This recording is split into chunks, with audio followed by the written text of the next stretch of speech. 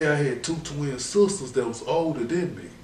So of course they had boyfriends. So they boyfriends was really getting money. This during the height of the crack epidemic, or this is? This was right before. I say a teach before. It was all about marijuana then. Back then they used to roll up little dollar joints. And selling? Sell little dollar joints. This Reggie. Did that. Oh, was it good? Was it good weed back then? Was it really was though. You know, you gotta take the seeds out and all that back then though. Well, you say your twin sisters had boyfriends who was really getting paper though, and they kind of plugged you, and it went from there. It only lasts for a short length of time. Why you say only that? Did that for a short length of time, and then the crack epidemic failed. Boom. Once that failed, by me hustling with the little weed, I was tied in with the neighborhood. It wasn't a lot going on, but I ain't gonna lie. From what I seen, there was always a movement to split that 8-ball up. I don't know. It was just a lot going on with it. Some stuff can't be talked about, but you know. For sure. You said so around a teenager though. You jumped off the porch and actually joined the gang, but before that you was already hustling? Yeah, I was hustling, but I had joined the gang early too. Well, actually, to be honest with you, when I was in elementary, I had my own gang first. I had started my own gang. What was the name of your gang? Well, then we didn't have no gang. We didn't have no name. We was young. It was a pack of us. Whenever I need them, they was always there, and I would add to it. And so you was a leader? It just grew. It grew.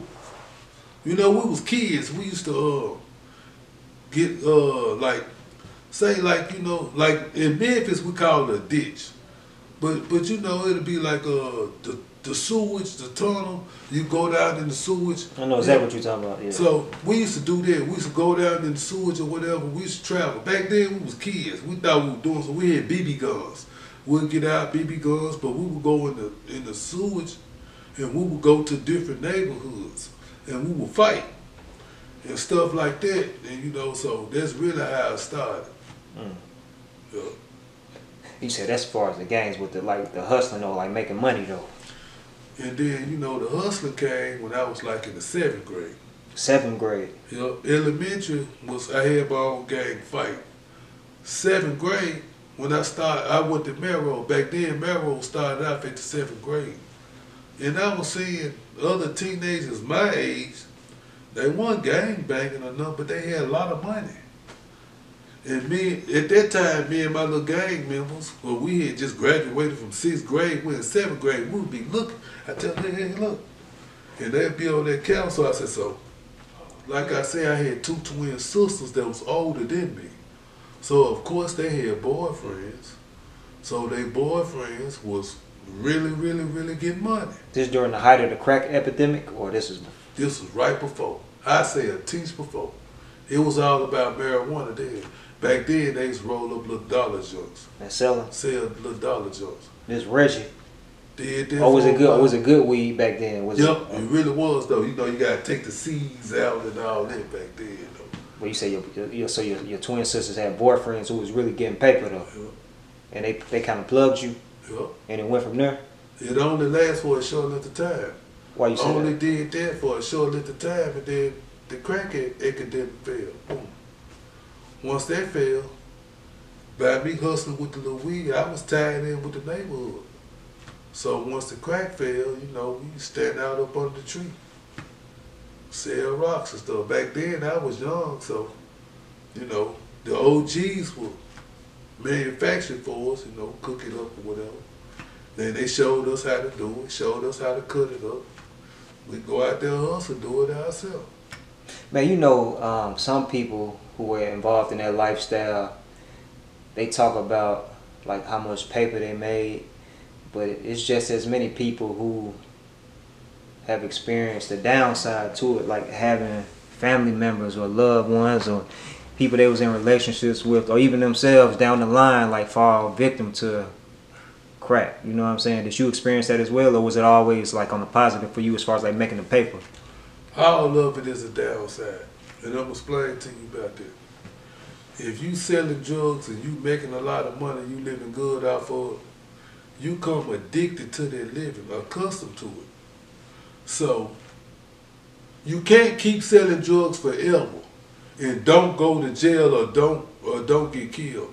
Eventually, one of them gonna come to you. So it's hard for a person that sell drugs their whole life to stop and get a regular job. The money drop. It's difficult. Like me, I did it because for so long it was all about me. But like once I got 21, I had my first daughter, loved her so much, I sat down and I looked at it. I seen all my friends going to the feds, doing 10, 15, 20 years. The rest of them get killed. But when I used to hold her, I looked at her and I said, but if I go away, where that's going to leave you at? So for me, I got 3 kids.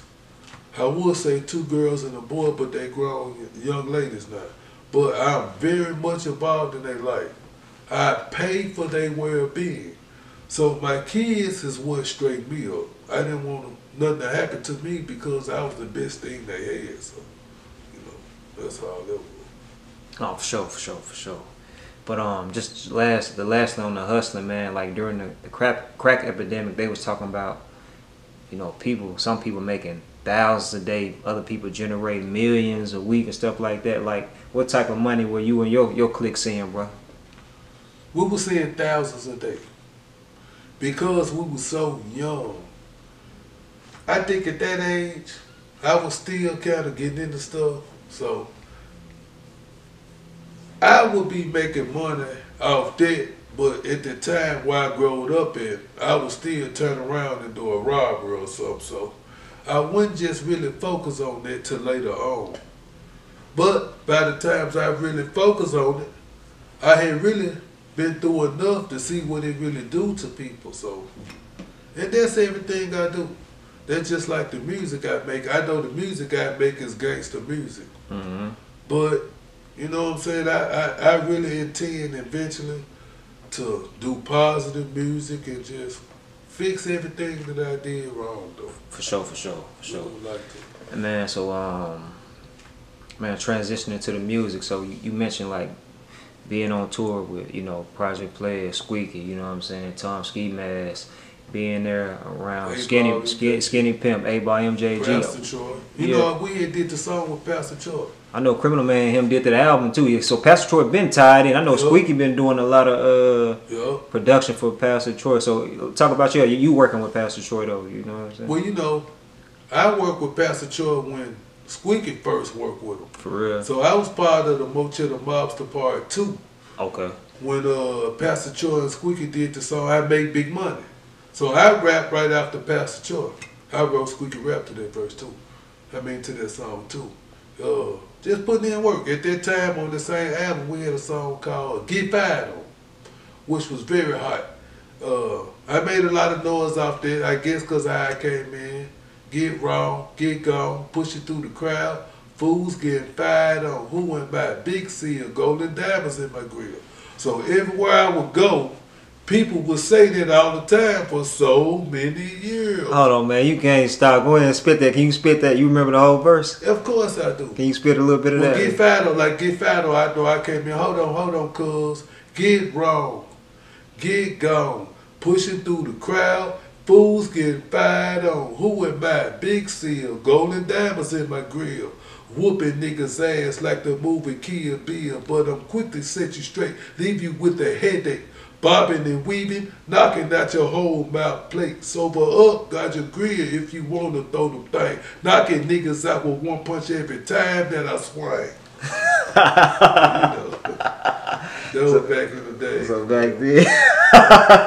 Hey, I like that. Sure. Yeah, nah, but so you said Mochetta Mobsters, you tapped in with people like Pastor Troy, but like you know, I remember Squeaky relatively, you know what I'm saying? It started getting serious, you know, Project Players and all that. So you was around for all of that. So like how did you or what's your earliest memory of witnessing the music really take off? You mentioned like, okay, Orange Mound, North Memphis, but like citywide and then throughout the region, and y'all traveling to different states, like around. What was the album or the song that did that?